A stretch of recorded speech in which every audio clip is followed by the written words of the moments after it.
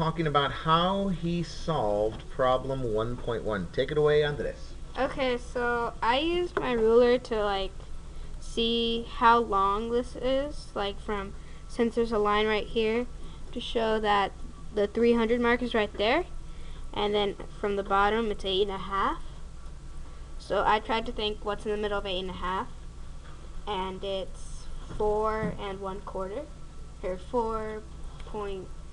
4.4, I think. No, sorry, 4 1/4. All right, 4 1/4.